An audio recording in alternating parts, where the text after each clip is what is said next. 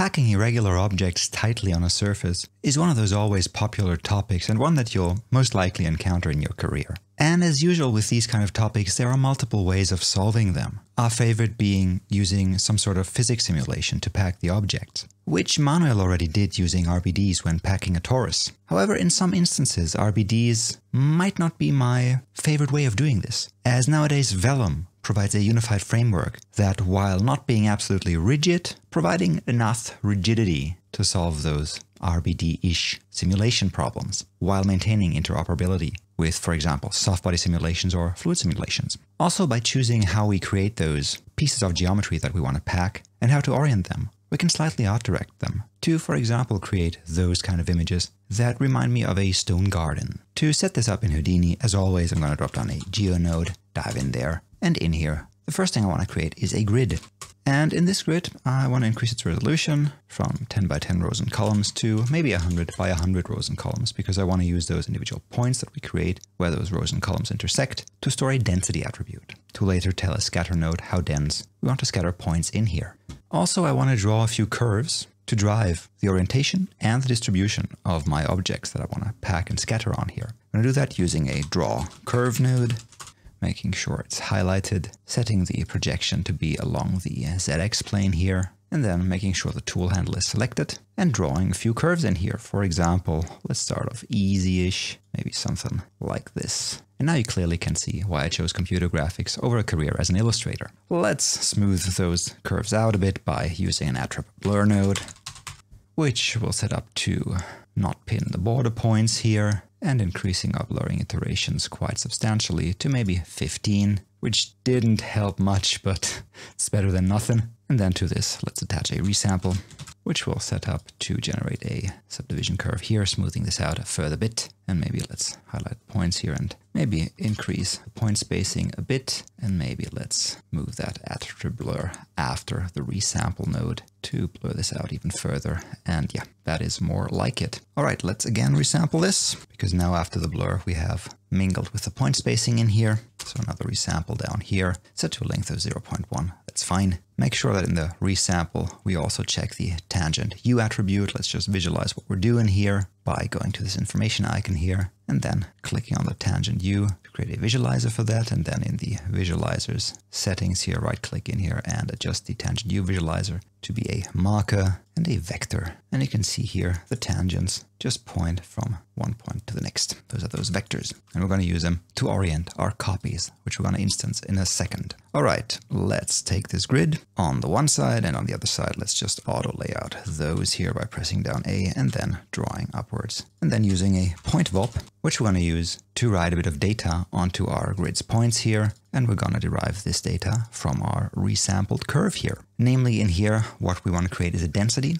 and we want to create less dense areas where these resampled curves are, and denser areas where the resampled curves are not. We can do that by going to the point VOP, and in here, dropping down a near point, and from our current point's position, which is each point of this grid here, so P goes into the position, we want to look up a close point that's on those resampled curves. That means the curves coming in through our second input slot like this here. And then I want to use this nearest point on our curve to look up its position using an import point attribute. So the point number of that near point that is coming into that second input slot that goes into the file here, which will result in a vector of 3, returning the point's position. So we now looked up for each of those points here, forming the grid, the closest point on any given curve that's coming into the second input slot, and then this closest point's position. So now let's get the distance between the grid's point position and the point on the curve that's closest to a certain grid point's position. And finally, write out this distance using a bind export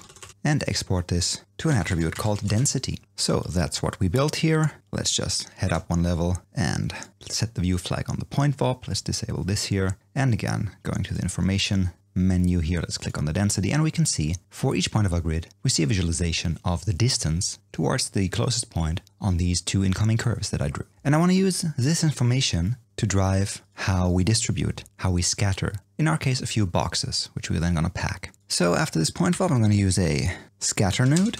And in here, I want to scatter by density using a density attribute like this. Let's uncheck the visualizer here so we can see that now in those areas that are closer to those lines I drew, we are getting a less dense point distribution. To make this distribution even more uniform, let's just scroll down here and increase the relaxation iterations to a rather high value of 256, which takes a while to compute, but then spits out this here.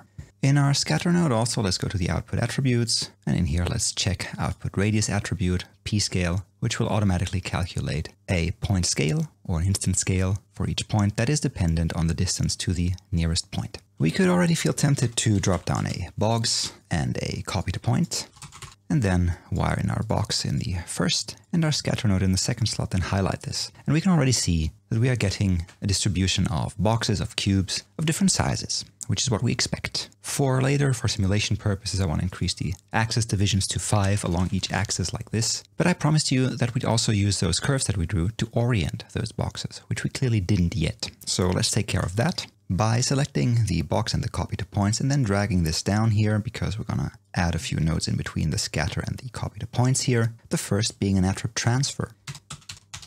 The scatter goes in the first and the resample node up here in the second slot. And I want to set this attrib transfer up to transfer the point attribute only and the one that's called tangent U. So now if we highlight our visualizer, we can see that we are getting those stroke directions on those points. However, if I just straight up wire this into the copy to points like this and disable our visualizer, we can see the copy to points still isn't orienting those boxes along the tangent U. That is because copy to points is set up by default to either look up for a normal and an up vector, for an orientation attribute, or even for a transformation matrix to orient those copies. So what we're going to do here is just using an attribute rename to rename our tangent U attribute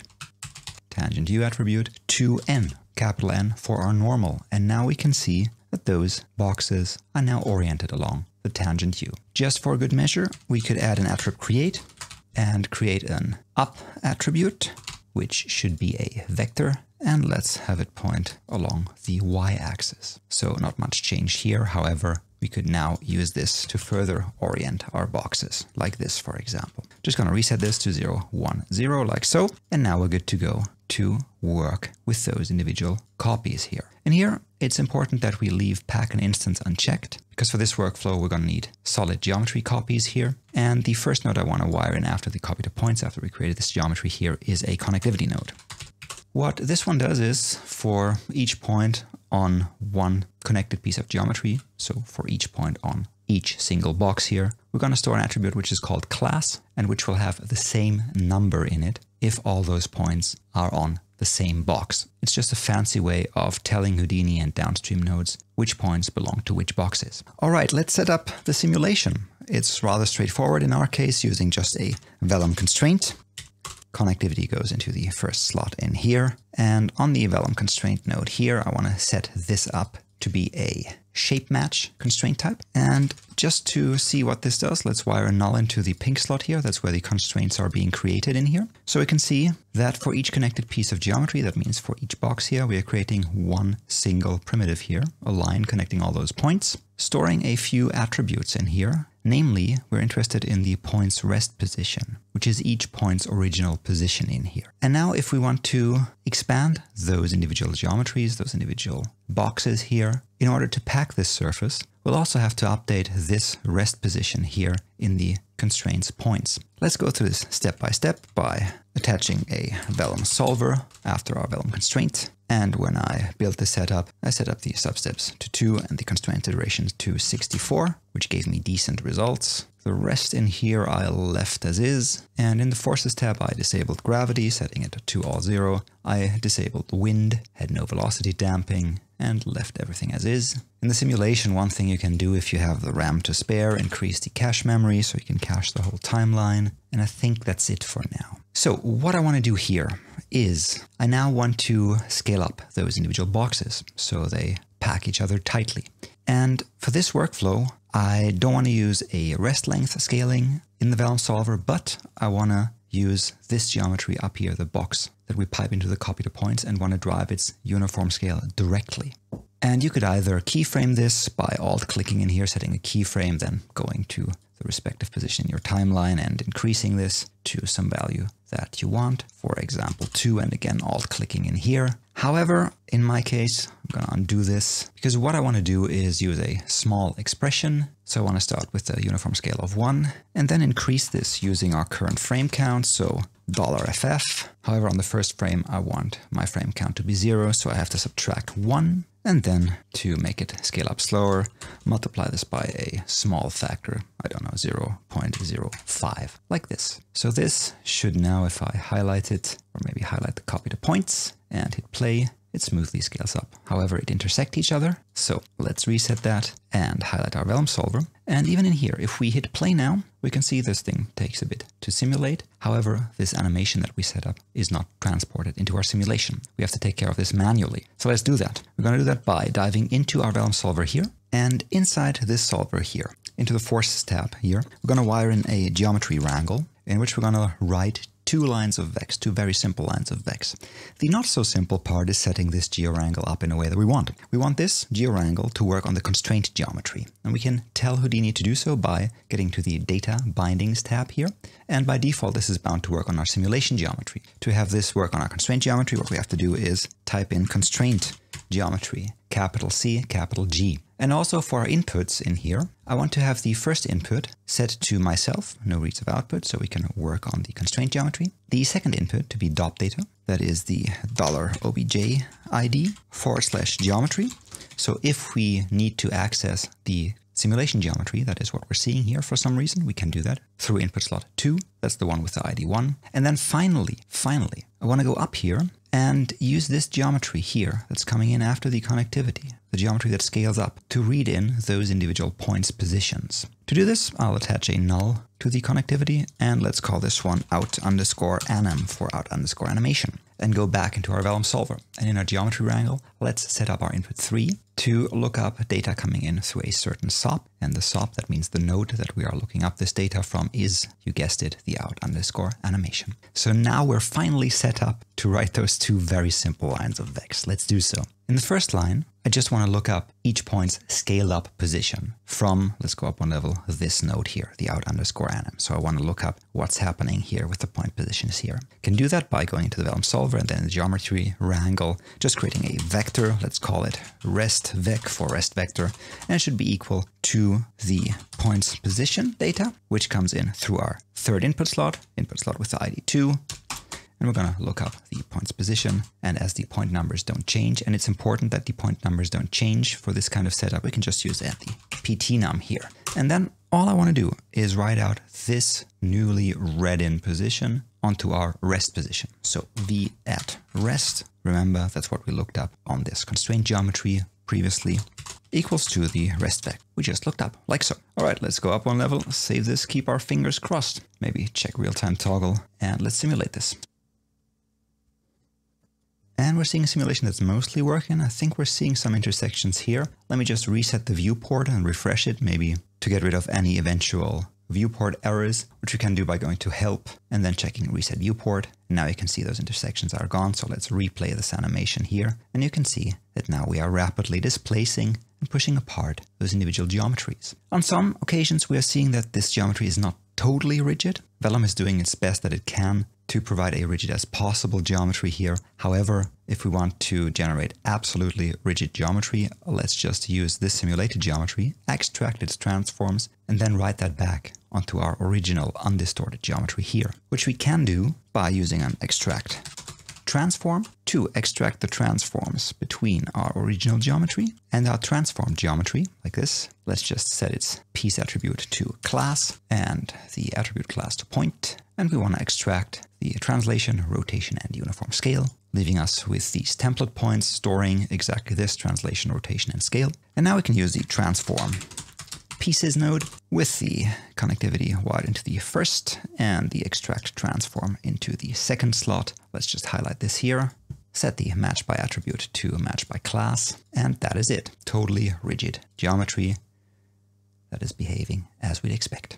Maybe this could use a bit of damping in a simulation. Maybe we could attach a few constraints that try keeping the individual geometry pieces on their original place. However, this is the basic technique that I'm using when packing surfaces in Vellum. Again, why would you want to do this? A, it's rather quick. Apart from this a bit awkward setup here with the geometry wrangle, which again is only 2 lines of code, and admittedly you could even write this into 1 line. The worst thing about this is setting up the data bindings and the input. Apart from this, it's rather quick, and also, as mentioned, Vellum is a unified framework that not only allows you to solve this kind of rigid-ish body dynamics, but also soft bodies and fluids, and also grains and thus particles. So if you're looking for a unified framework that allows you to quickly iterate on those small-scale setups, I highly encourage you to give this a try. Alright, I'll take this, turn this into an artwork for this tutorial, and if you want to learn more about Houdini, Unreal, generative design, or just plainly want to support us, consider becoming a patron of ours. And to everyone out there supporting us already, thanks so much, folks. It's through your help that we are able to run Intagma. With a very special thank you going out to important-looking pirates, Jellyfish Pictures, The Mill, Electric Theatre, Pixonic, Random42, Rodeo Effects, Side Effects, Illusion, and Rafika Nadol Studio. Thanks so much for supporting us. So, as always, intrigued to see what you folks cook up, and until next time, it is cheers and goodbye.